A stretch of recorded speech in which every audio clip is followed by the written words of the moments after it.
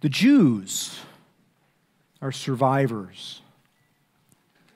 Time and again, various nations and movements have fought to try to destroy them. Even, we've heard this week, of attacks that have come on Israel.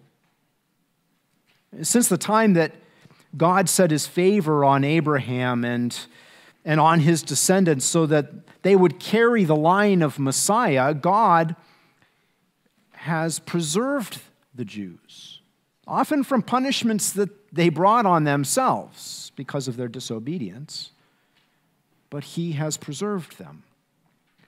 God protected Abraham from hostile kings. God preserved Jacob from the anger of his brother Esau when Jacob had cheated Esau out of his birthright. God arranged for Jacob's son Joseph to be sold into slavery in Egypt in order to protect Israel from the famine that came later. And then he raised up Moses to deliver them out of slavery to a king that did not know Joseph anymore. God established King David from the line of Judah to place Israel as a dominant power in the Middle East. Time and again, God gave Israel victories over kingdoms and over attackers that are greater than them in an earthly understanding. And often that came in unusual ways. You can look in 2 Chronicles chapter 20 that talks about how King Jehoshaphat prayed to God because Jerusalem was under attack by a combined group by Ammon and Moab and Mount Seir. And God caused Israel's enemies to rise up and destroy one another rather than Jerusalem.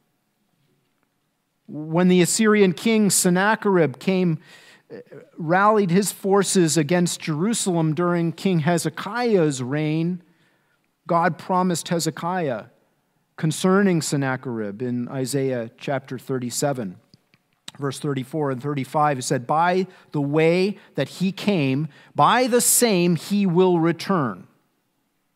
And he will not come to this city, declares the Lord, for I will defend this city, to save it for my own sake and for my servant David's sake." And the angel of Yahweh destroyed 185,000 Assyrians in one night without Judah lifting a finger. God's care for Israel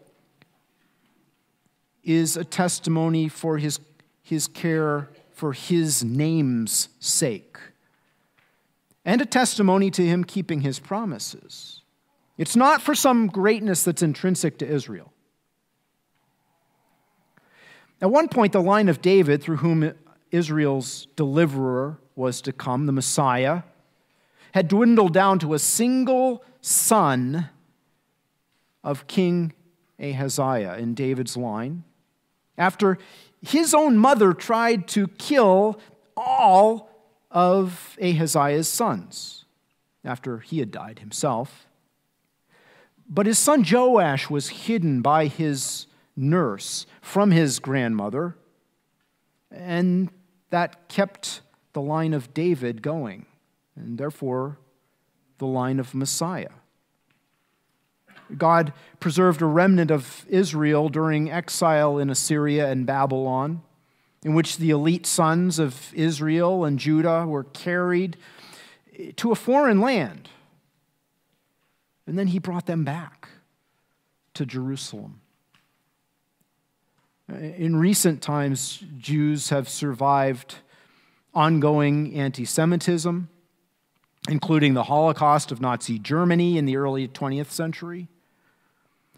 And it's difficult to explain how the Jews have survived apart from God's providential program.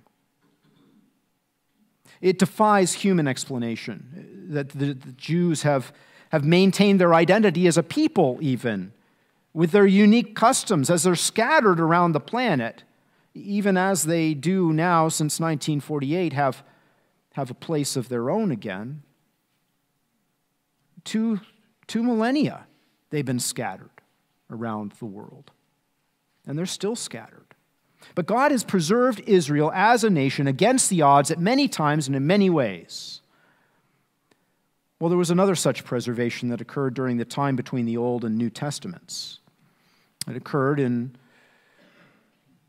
the time after 167 BC, when Syria, under the leadership of Antiochus Epiphanes, overtook Jerusalem and occupied it for 3 years. Now, Antiochus Epiphanes declared himself to be God, and yet he worshipped other gods, and he desecrated the temple in Jerusalem by sacrificing pigs on the altar. Now, after about 3 years of occupation, the Jewish general, Judas Maccabeus, who was known as Judas the Hammer, retook Jerusalem, and it was in a great military victory that was against the odds. The odds weighed against them, and he purified the temple and rededicated the temple after its desecration by Antiochus Epiphanes. And that rededication happened in the Jewish month of Kislev. That's around December on our calendar.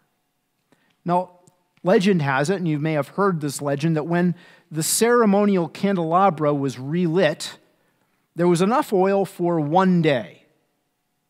1 day's supply of oil, and yet it burned for 8 days. And it's that became a festival later on. Judas Maccabeus ordered that there would be an annual celebration, and it was similar to the Feast of Booths that we've talked about in recent weeks, beginning the day that the cleansing occurred.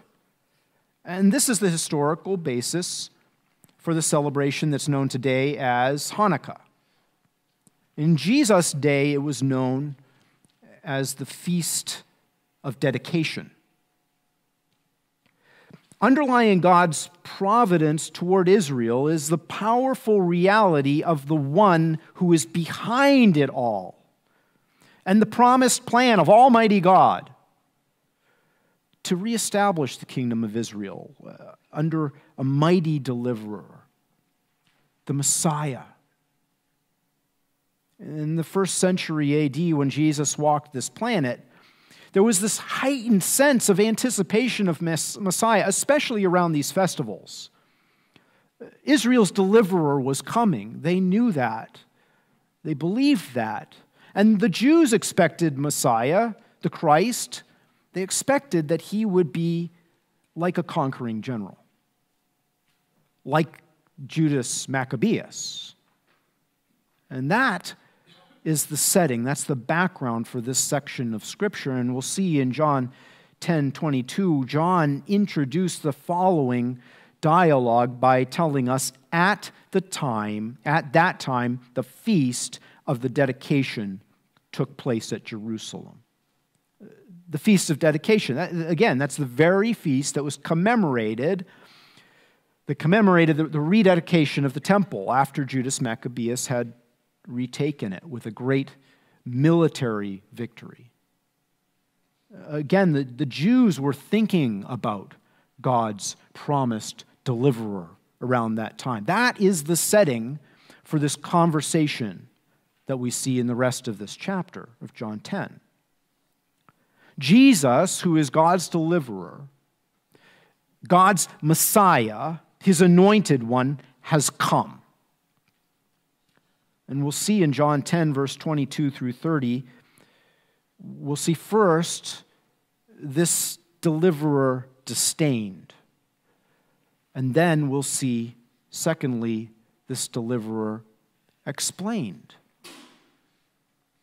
We see the deliverer disdained in verses 22 through 23, and we'll break this disdain into the complaint of the Jews in verses 22 through 24, and then the unbelief of the Jews in verse 25 and 26.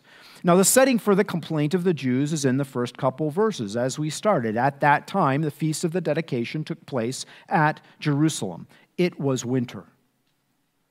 And Jesus was walking in the temple in the portico of Solomon. This time reference, this is the first time indicator that we've had since John chapter 7, verse 2, that mentioned the Feast of the Booths. Now, the Feast of Booths occurred in October, and this Feast of Dedication occurred in December. So a couple months has gone by, and it was the time of the celebration of the dedication of the temple, as I explained. And Jesus had remained in or around Jerusalem for this time, so far as we know. And it was winter, John tells us. Now, the mention of winter does explain in part why Jesus was walking under this covered porch, the portico of Solomon, which was inside the outer wall of the temple grounds area. It was cold and rainy during the winter, and that was a good place to walk. However, as we've seen so many times, John rarely inserts his comments just to explain the history. He likes to use the setting in a significant way, and it's reasonable to suppose that winter may be symbolic of the cold reception that this deliverer, Jesus, would get from the Jews. It's like in the movies. You notice how often at a funeral it's raining? Now, if it rains at a wedding in a movie, you know trouble is coming. In this story, there's trouble coming. Jesus was walking under this porch structure when the Jews approached him, and their complaint is in verse 24. It says, "Then the Jews gathered around him and were saying to him, 'How long will you keep us in suspense? If you are the Christ, tell us plainly.'" Now, this word for gather means to surround, to encircle, and it often suggested hostile intent. Not always, but we have reason, as we'll see, to think that these Jews are hostile. We've seen that before, and their manner of questioning Jesus is hostile, and then, well, later on, they're going to pick up stones to stone him. That's pretty hostile. The Jews surrounded Jesus, and they complained to him that he's been unclear. Tell us plainly. How long will you keep us in suspense? That's the translation. That's a good way of rendering this. The question more literally is, until when will you lift up our soul? Until when will you take away our life? The Jews are irritated with Jesus. They see him as a threat to their leadership. And well, he is. And they may also be concerned that the Romans could take away some of their freedoms and privileges because of his activities in the world. And so they demanded of Jesus, "If you are the Christ, tell us plainly. Just come out and tell us." Now, the Christ is the Messiah. He's the anointed one, the deliverer of Israel. And the Jews are thinking about a political, military-style delivery, like that of Judas Maccabeus. That's on their minds. And that's probably why Jesus has not said outright, "I am the Christ." He knew he would be misunderstood, and he knew also that he wouldn't be believed. He would be considered, in fact, a blasphemer. When Jesus was before the Sanhedrin, as recorded in Luke chapter 22, verse 67, the Sanhedrin said to him, "If you are the Christ, tell us." But he said to them, "If I tell you, you will not believe." That was a trap, and this is a trap. The Jews were looking for Jesus to make a claim that they can call blasphemy so that they can put him to death. It's a setup. Their complaint is a setup, and they're not honest seekers. They're not hoping Jesus is the Messiah. Maybe this is the one. They're looking for reasons to accuse him. And you'll encounter people like this in your witnessing efforts that are not honest seekers, people who complain about God's injustice in the Bible, or something that they consider a contradiction in Scripture. But too often, once you answer one concern, they have another to replace it, and another, and another, and so on. And that's an indication that they're not honest seekers. They just are going to keep complaining about what they don't like. And then the complaint of the Jews here is a ruse. Jesus recognized that. And then in verse 25 and 26, we see the unbelief of the Jews. Jesus answered them, I told you, and you do not believe. The works that I do in my Father's name, these testify of me. But you do not believe because you are not of my sheep. Jesus claimed that he had told them the answer to their question. Now, when and how did he tell them? Well, really, he's been telling them all along in some ways. He's talking about the claims that he made about his relationship to his Father for several chapters. And, of course, there's the signs that he did that point to who he is, that testify of him. Now, Jesus did tell the Samaritan woman plainly. When she said, I know that Messiah is coming, Jesus said to her in chapter 4:26, I who speak to you am he. But that was a private gathering. That wasn't public. He had riled up the Jews in chapter 5, verse 17, after he had told the lame man to pick up his mat and walk. And the Jews complained that he did that on the Sabbath. And he said, my Father is working until now, and I am working. The Jews rightly interpreted this as a claim of equality with God. Jesus claimed to pre-exist Abraham in chapter 8, verse 58. Jesus said to them, truly, truly, I say to you, before Abraham was born, I am. And that prompted the Jews to pick up stones to stone him because they knew what he meant. They understood the thrust of what Jesus was claiming about himself. So when Jesus told them here that I told you and you do not believe, the implication is that he has been claiming to be the Christ, the Messiah. This clearly, to say, I told you and you do not believe, is clearly not a denial that he is the Christ. The problem was not that he was unclear. The problem was with their unbelief, with their faith, their lack of it. I told you and you do not believe. Further, he said, the works that I do in my Father's name, these testify of me. The works testify that Jesus has been sent by the Father with the authority to speak for the Father. John 5:36 says, but the testimony which I have is greater than the testimony of John, for the works which the Father has given me to accomplish, the very works that I do, testify about me that the Father has sent me. And so the works that Jesus did showed his unity with the Father. He did the works in his Father's name for the reputation of his Father. The works prove that he was sent by the Father. In fact, Jesus' works are the Father's works,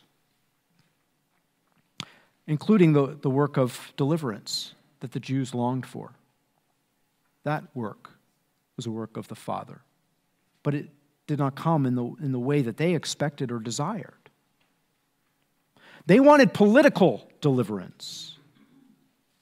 Jesus brought spiritual redemption,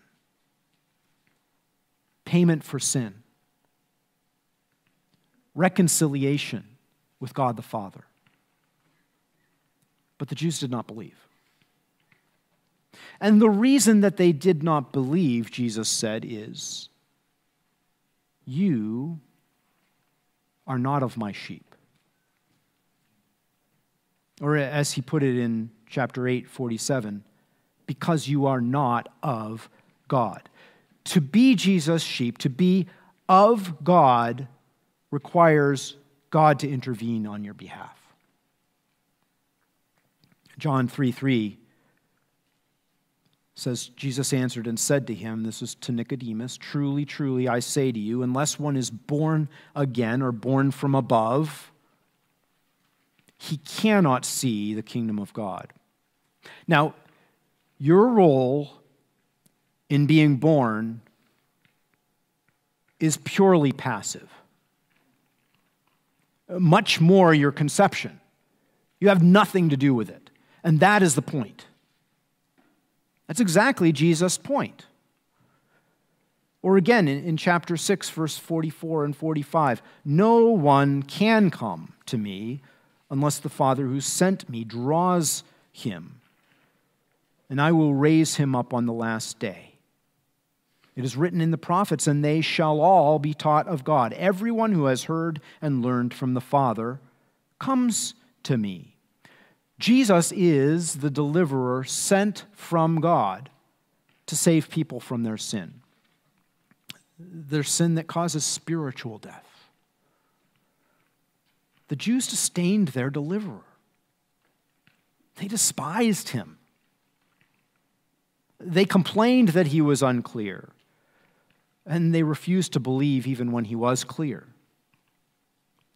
even when they indicated that they understood exactly what he was saying by their response.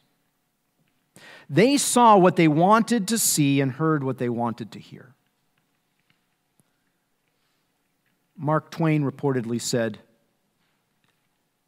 "It ain't the parts of the Bible that I can't understand that bother me.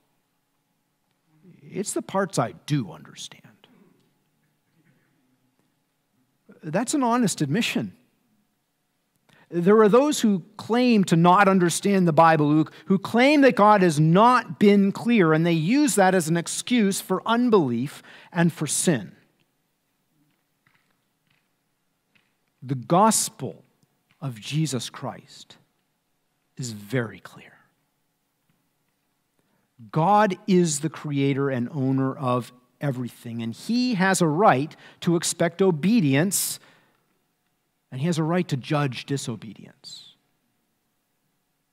Every human being is born with a sin nature that they cannot fix. They are opposed to God, in rebellion against God. But God sent his Son, Jesus Christ, as the perfect representative of mankind and as the perfect sacrifice in the place of mankind, so that whoever repents and places trust in Jesus Christ for forgiveness of sin has eternal life. It's a clear message. You either believe and receive life, or you refuse to believe, and you'll pay the penalty of your sin by yourself. Don't disdain your deliverer like these Jews did.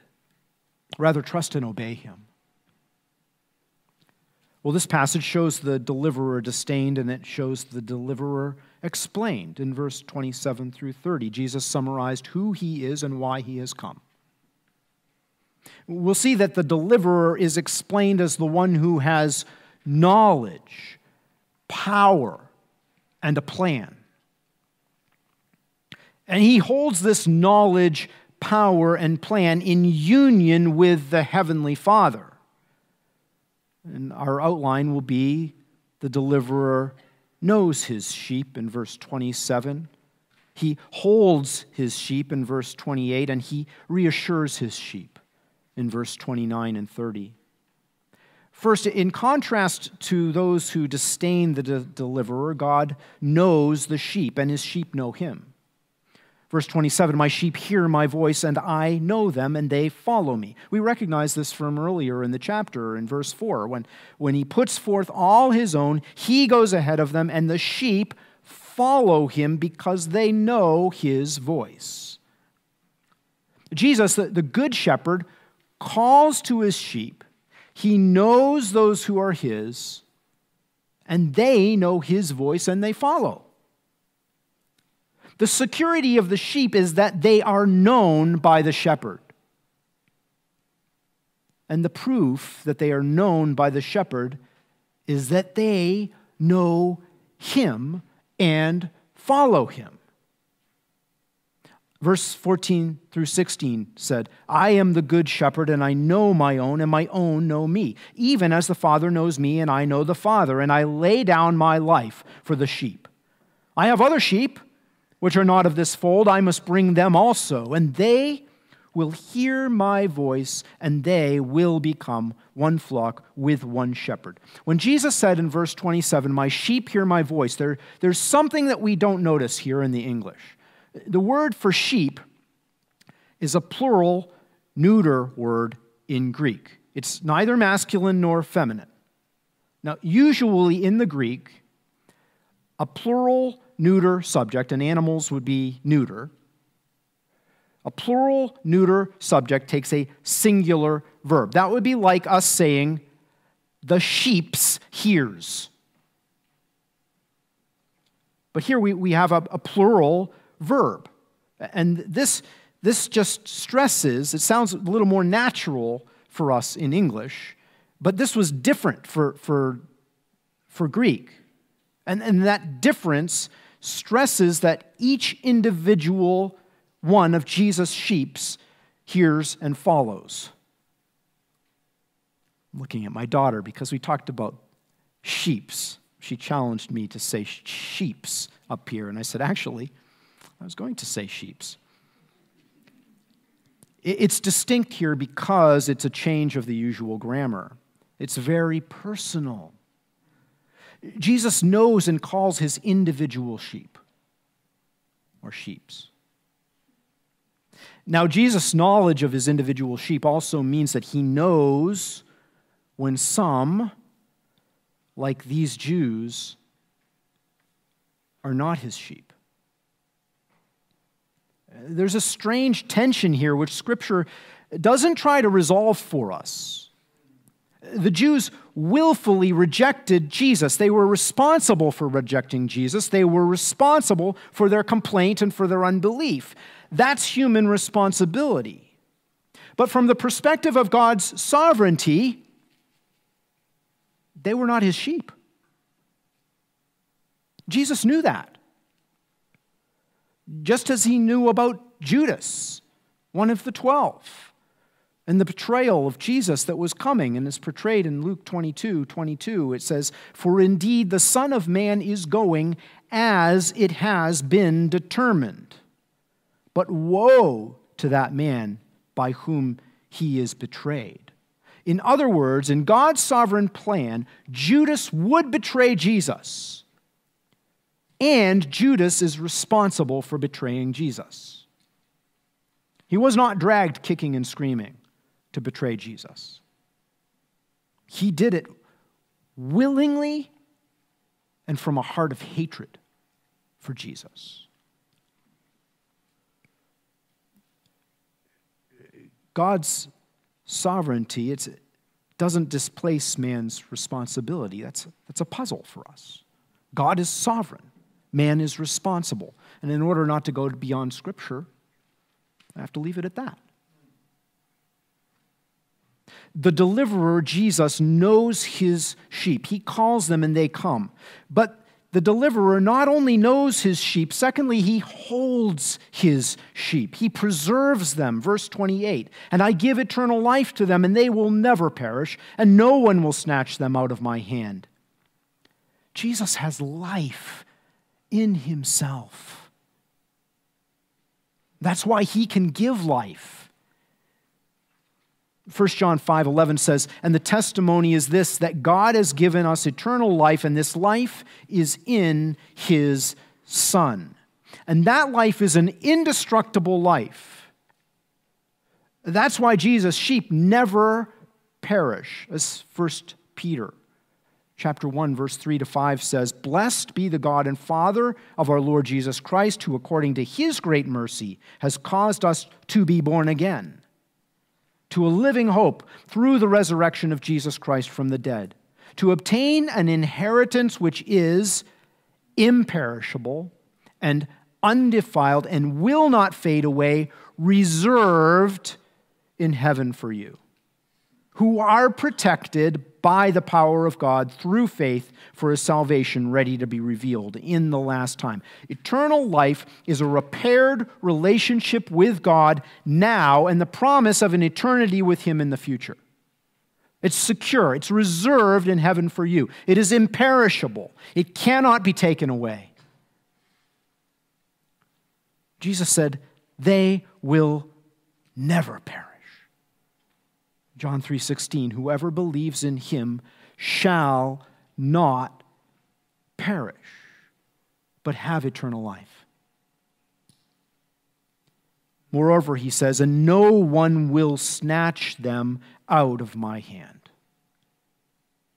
By the way, this word for snatch, it's the same word that you find in 1 Thessalonians 4:17 that describes what happens to the church members who are alive at the rapture.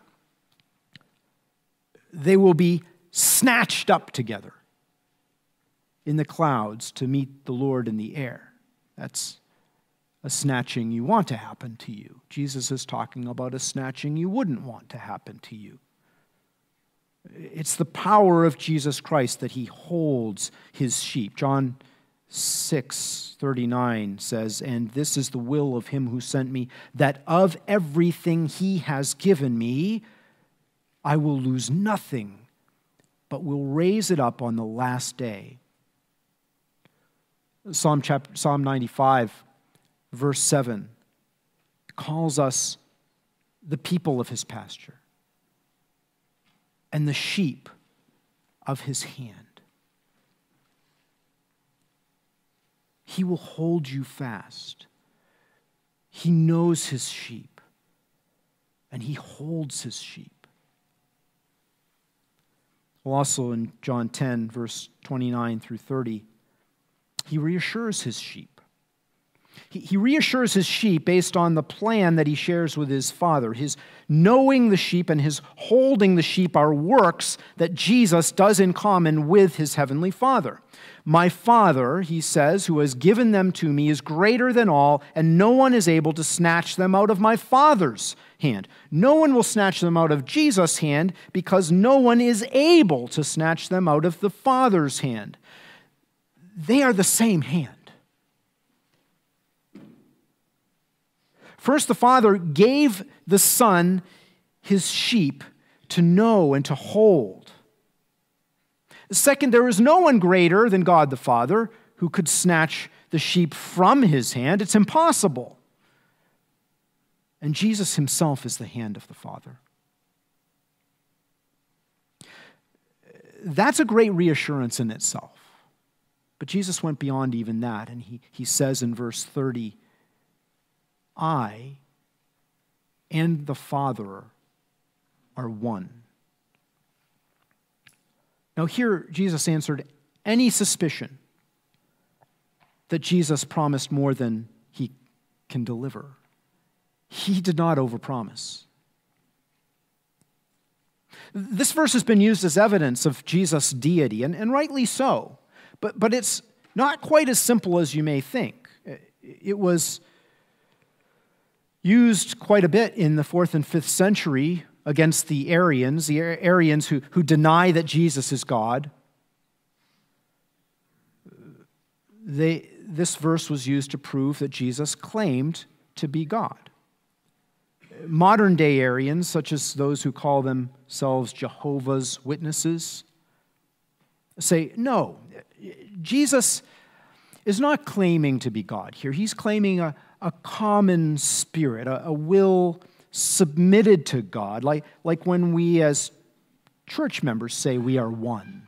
It's that the sense. We're one in a certain sense. Well, is that the unity that Jesus is speaking of here? Well, we have to admit that Jesus' words about unity with the Father are not a decisive claim of deity by themselves. Consider Jesus' words in John 17, verse 22. He said, "The glory which you have given me, I have given to them, that they may be one, just as we are one." Jesus is not saying that believers share being in the same way as the Father and Son share being. It's more of a unity of purpose and in shared identity in Christ. Maybe that's the type of unity that Jesus is speaking of with the Father here. Even the immediate context describes Jesus' unity of purpose with the Father. That's the purpose of securing his sheep. It's the will of the Father that the sheep are protected. It's likewise the will of the Son. They share that unity of purpose, the unity of will. However, that unity of will and that unity of purpose is a unity of the divine will and the divine purpose. It's more than just Jesus agreeing with the Father. Jesus and the Father share the divine will. And further, the context of the entire discussion going all the way back to Jesus' claim to be doing his Father's work in 5:19, and the following discussion that goes on where Jesus describes the Father and the Son's unity of power and purpose there that gave the basis of the Jews wanting to kill him, that also is context for this saying of Jesus that I and the Father are one. Moreover, John 1:1 claims, "In the beginning was the Word," and we learn that the Word is Jesus Christ, "and the Word was with God, and the Word was God." The Word, Jesus, is distinct from God, and yet he is God. Also in John 1:3, Jesus is the creator of all. And in John 1:4, he is the source of life. So John 10:30, as important as it is, doesn't make any claim beyond what we saw in the opening verses of this gospel in John 1, verse 1 through 4. John's entire purpose in writing the gospel is to convince you that Jesus is God. Now, there's an interesting feature in this verse that I want to point out that you can't see in the English. I and the Father are one. There is a plural subject, I and the Father, two, so it's plural. And then there's a plural verb, are, rather than is. We would say he is, but they are. Are is a plural verb, and it's plural in the Greek here as well. But there's a singular neuter predicate, one. Now, Jesus could have used a masculine form of that word for one. In that case, it would mean that they are one person. But instead, it means that they are one thing. In other words, they're not one who, but they are one what. They share essence or being. They are one in being. They are not one in person. They are distinct persons. Unlike the Unitarian claim that there is one God who appears in three modes, Father, Son, Spirit, this verse does not support that idea at all. It does, however, fit very nicely with Trinitarianism. One God in three persons. Returning to John 17:22 that we looked at earlier, we can also say that the manner of oneness of believers with one another is not reciprocal in the same way in which the Son and the Father's manner of unity is. Jesus determines our unity with one another. It doesn't go the other way. Finally, look at the response of the Jews. In verse 31, how did they understand Jesus' words? In verse 31, the Jews picked up stones again to stone him. They knew what Jesus meant with those words. They knew he was claiming to be God, just as they did back in John 5:18, when he claimed to be doing God's work. And in chapter 8:59, when he said that he was born before Abraham was. Jesus was claiming to be equal to God. Jesus' divine nature is what anchors his knowledge of the sheep. He knows those who are his, and that secures his promise in verse 28. I give life to them, eternal life to them, and they will never perish, and no one will snatch them out of my hand.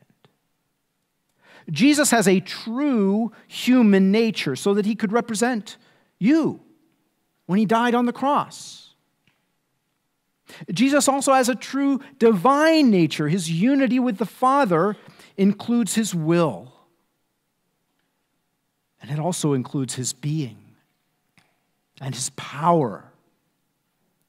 Just as he has power to lay down his life and take it up, he also has the power to raise you spiritually with him.